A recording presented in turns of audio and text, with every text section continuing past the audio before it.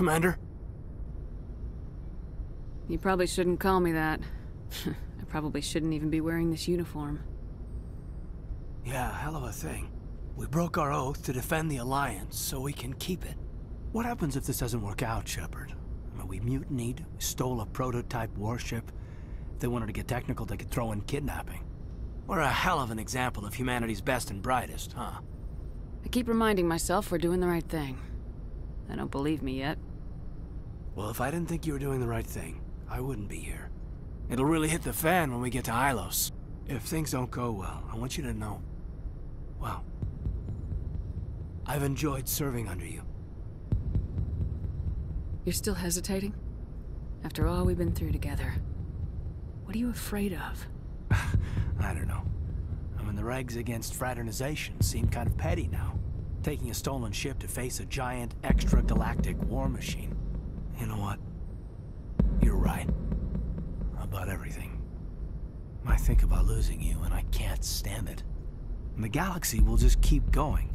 Everything, even the Reapers, will come around again. But you and I, we are important right now. And this is what will never happen again. Us. Shepard, you make me feel human.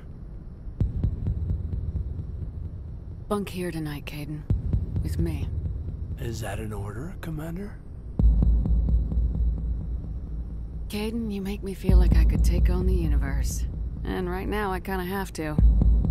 This can't change anything, Shepard. This is a good crew, the finest I've served with. I don't want to mess it up.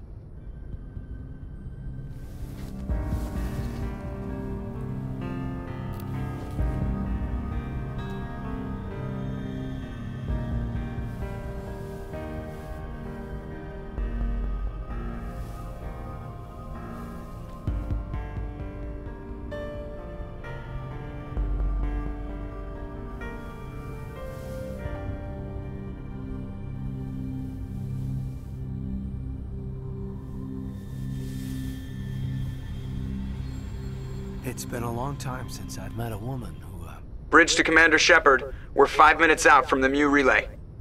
You're a sweetheart, Kaidan. Joker's waiting for you on the bridge.